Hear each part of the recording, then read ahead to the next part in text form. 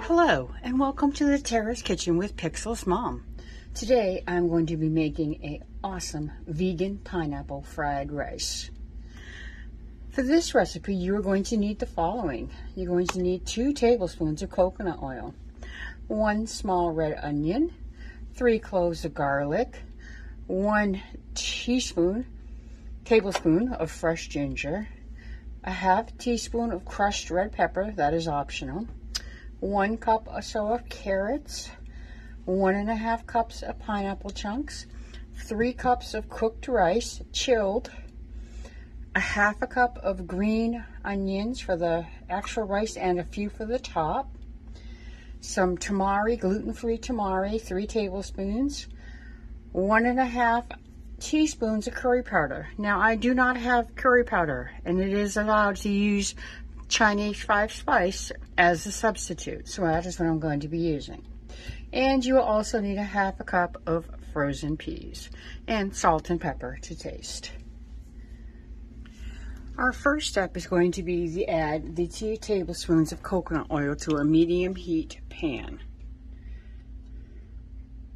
If you don't have coconut oil, you can substitute it for your own type of oil that you wish to use. Olive oil, regular oil, depending on what your choice is. I personally do like to cook with coconut oil. Once you've added the coconut oil, you're going to add the onions in.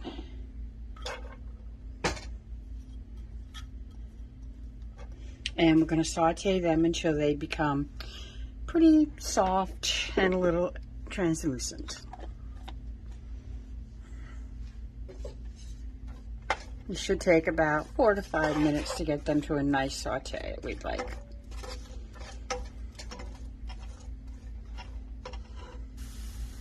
Now that our onions have started to cook, we're going to add our fresh ginger,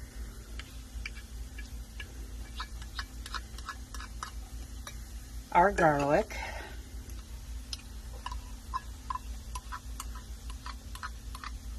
and our carrots.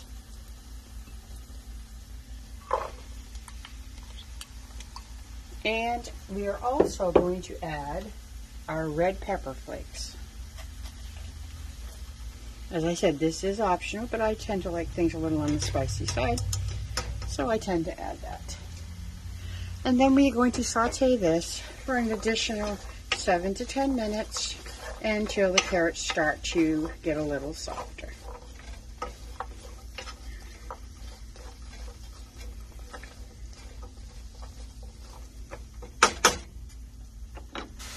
Okay, our carrots in combination have been stir frying for about 7 to 8 minutes now. The carrots are becoming slightly tender now.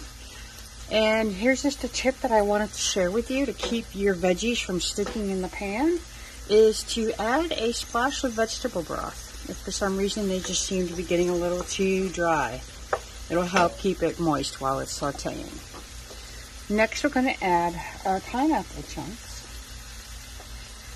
and continue to saute this for an additional 4 to 5 minutes, or until they are lightly browned.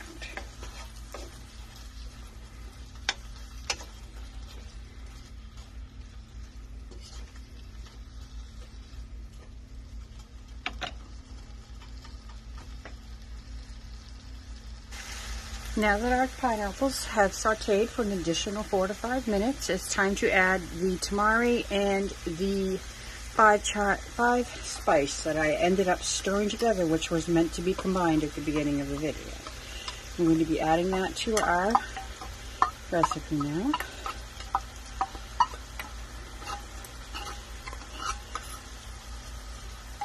And then we are also going to be adding our rice, peas, and our green onions at this time.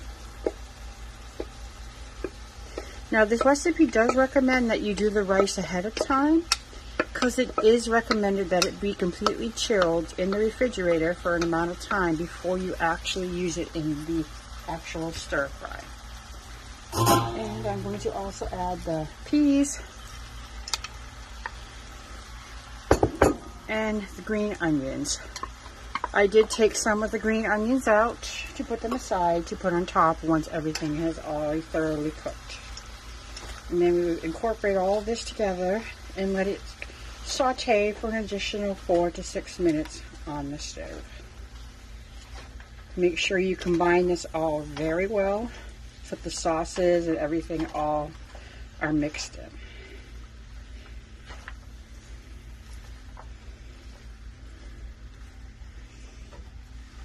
Alrighty, rice has been completely fried, all combined. It looks amazing. It smells wonderful.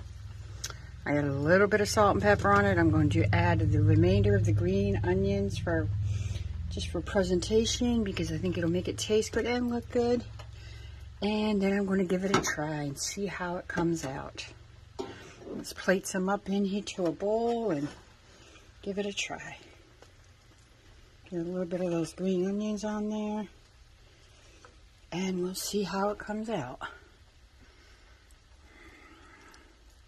You can, however, if you choose, to top this with cashews and cilantro.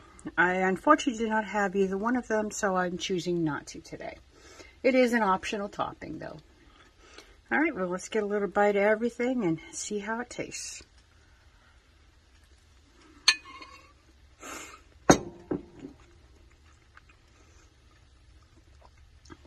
I must say, I'm very impressed. It does not have the exact flavor as your Chinese takeout rice would have, but it has amazing, amazing flavor. Great texture. Not as salty, which is a good thing.